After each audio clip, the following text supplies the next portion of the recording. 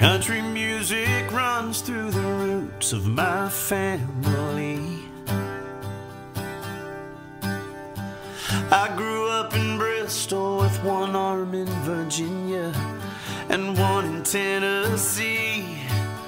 My uncles used to sing at my daddy's neighborhood store, but our family tree was altered when I joined the Corps.